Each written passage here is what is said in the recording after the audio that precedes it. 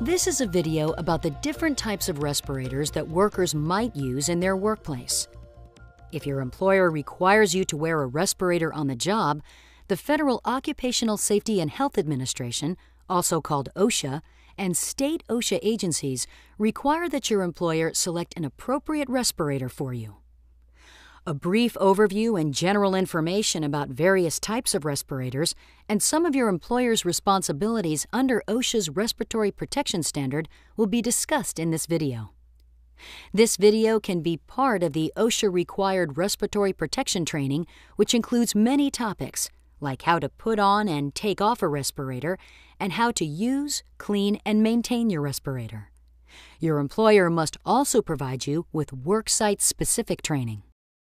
There are two main types of respirators: air-purifying respirators, which use filters, cartridges, or canisters to remove contaminants from the air you breathe, and atmosphere-supplying respirators, which provide you with clean air from an uncontaminated source. Respirators can also be classified as tight-fitting or loose-fitting. Tight-fitting respirators need a tight seal between the respirator and the face and/or neck of the respirator user in order to work properly.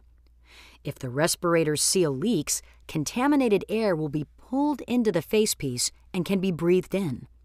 Therefore, anything that interferes with the respirator seal is not permitted when using this type of respirator. This could include facial hair, earrings, headscarves, wigs, and facial piercings. If you are required to use a tight-fitting respirator at work, you must be fit tested with the respirator selected for your use. Fit testing is done to be sure that the respirator's facepiece fits your face. You must be fit tested before you use your respirator for the first time. You must also be retested at least every 12 months to be sure that your respirator continues to fit your face. A fit test should not be confused with a user seal check. A user seal check is a quick check performed by the wearer each time the respirator is put on. It determines if the respirator is properly seated to the face or needs to be readjusted. Loose-fitting respirators do not depend on a tight seal with the face to provide protection. Therefore, they do not need to be fit tested. Your employer is responsible for selecting appropriate respirators to protect you from airborne hazards. To ensure that the correct respirator is selected, your employer must consider a number of factors. First, your employer must identify and evaluate the hazard. Your respirator will need different types of filters, cartridges, or canisters depending on the type and amount of airborne contaminant in your workplace. It is your employer's responsibility to determine which filter, cartridge, or canister is necessary and how often it needs to be changed. For example, respirators that have particulate filters will not protect you against gases, vapors, and the non-particulate components of fumes, mists, fogs, smoke, and sprays. Your employer must also determine if the work atmosphere lacks sufficient oxygen. That is, if it is oxygen deficient or is contaminated to the point of being immediately dangerous to life or health. This is also referred to as IDLH. Only atmosphere-supplying respirators, such as an airline respirator or a self-contained breathing apparatus, also known as an SCBA, can be used in IDLH atmospheres. Once your employer has identified the type and amount of airborne contaminant present in your workplace, your employer will use this information to see how much protection you need the respirator to provide to you. Different types of respirators offer different levels of protection. The measure of a respirator's protection capability is called the Assigned Protection Factor, or APF. This is a number that OSHA has assigned to each class of respirators. It represents the level of protection from airborne exposure each class of respirators is expected to provide. The larger the number, the greater the level of protection. For example, when used properly, a respirator with an APF of 10 will reduce your exposure to 1/10 the concentration of the contaminant in the air. Similarly, a respirator with an APF of 50 will reduce your exposure to 1/50th the concentration of the contaminant in the air. OSHA's APFs can be found in Table 1 of its Respiratory Protection Standard. When selecting an appropriate respirator, your employer must also consider whether the hazard has any additional characteristics that may affect the type of respirator selected. For example, does the hazard irritate the eyes? Do you need splash and spray protection as well as eye protection? If so, you will need a full-face-piece respirator or some type of eye protection. Let's take a closer look at the different types of respirators that are available to protect you. There are advantages and disadvantages to each type of respirator, so it's important that your employer select the type that's best suited for your work setting and the hazards you face. These are filtering facepiece half-mask respirators, sometimes referred to as N95s. A filtering facepiece respirator covers the nose and mouth and is a tight-fitting air-purifying respirator in which the whole facepiece functions as the filter. Filtering facepieces may or may not have an exhalation valve to help exhaled breath exit the facepiece. They need to be fit-tested unless you are wearing them under voluntary use conditions. Filtering facepiece respirators filter out particles and do not protect against non-particulate hazards such as gases or vapors. This is a half-facepiece elastomeric respirator. It is a tight-fitting, air-purifying respirator with replaceable filters for particulates or cartridges or canisters for gases and vapors. In either case, these are attached to a rubber or silicone facepiece that covers the nose and mouth. This type of respirator needs to be fit-tested and can be used instead of a filtering facepiece respirator. An elastomeric half-facepiece respirator can be cleaned, decontaminated, and reused. This is not the case for a filtering facepiece respirator, which is normally discarded after use. Like filtering facepieces, half-facepiece elastomeric respirators can be used for particulates, but they can also be used for many gases and vapors if equipped with the proper cartridges. This is a full-facepiece elastomeric respirator. This type of respirator provides a higher level of protection than a half-facepiece respirator because it has better sealing characteristics. Since it covers the user's eyes and face, it can also be used to protect against liquid splashes and irritating vapors. Like the half-mask elastomeric respirator, this respirator is a tight-fitting air-purifying respirator with replaceable filters or cartridges attached to a rubber or silicone facepiece. It needs to be fit-tested. This is a loose-fitting facepiece powered air-purifying respirator, or PAPR. A PAPR has a blower that pulls air through attached filters.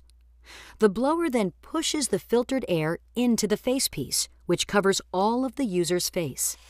Since it is loose-fitting, it does not need to be fit-tested and can be used by workers with facial hair. Another type of PAPR is the tight-fitting full-facepiece PAPR. This PAPR has an elastomeric facepiece made of rubber or silicone. It has filters and a blower that operate as they do on a loose-fitting facepiece PAPR. Because this PAPR has a tight-fitting facepiece, it must be fit-tested. There are also half-mask PAPRs as well as PAPRs that have a helmet or hood. This is an airline respirator. It supplies clean breathing air to either a hood or a facepiece through a long hose from a source of clean air such as a cylinder or compressor. If the facepiece is tight-fitting, it must be fit-tested. This is a self-contained breathing apparatus, or SCBA. It is a type of atmosphere-supplying respirator. SCBAs have a tight-fitting elastomeric facepiece that covers the user's face. The air is supplied from a cylinder of compressed breathing air that is designed to be carried by the respirator user. The facepiece is tight-fitting and must be fit-tested. As its name implies, this respirator is truly self-contained. These respirators provide the highest level of respiratory protection.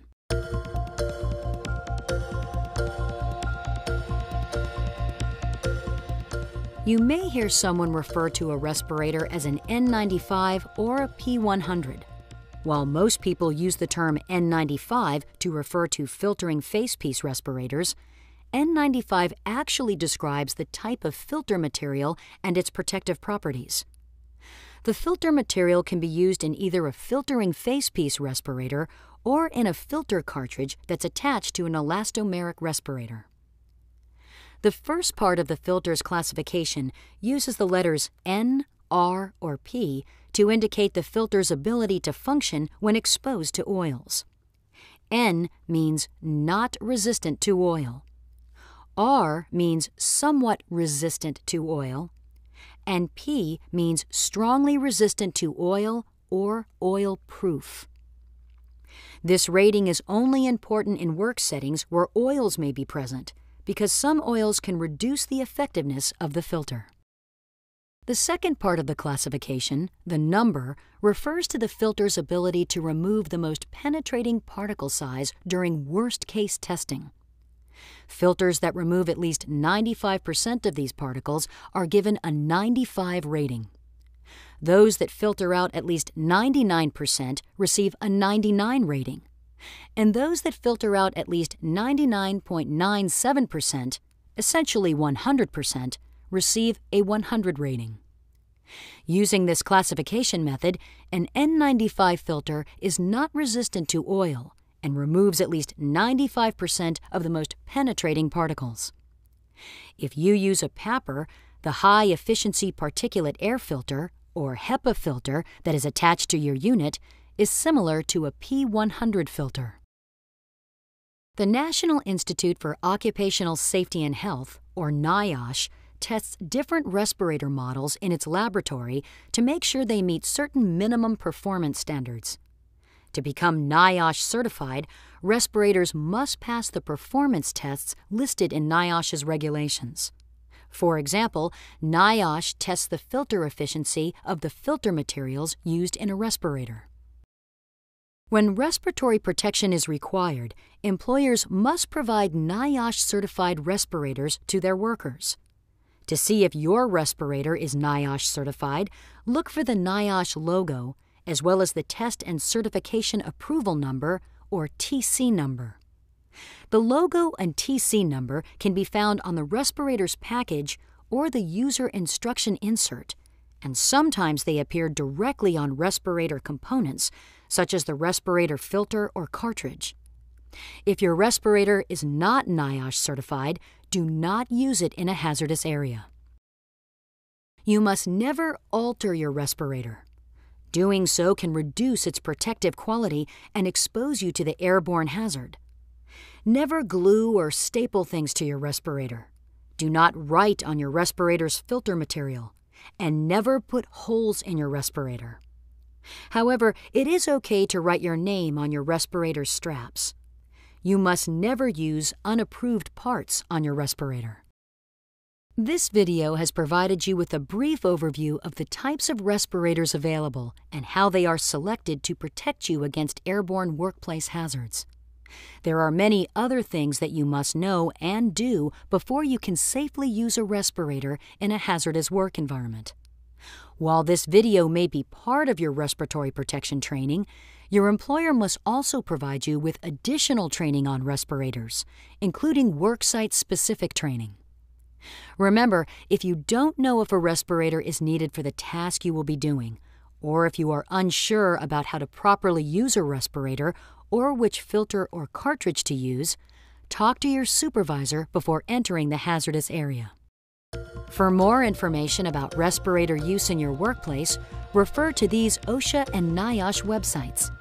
You will find OSHA's Respiratory Protection Standard, additional respirator training videos, and other guidance material to help you work safely.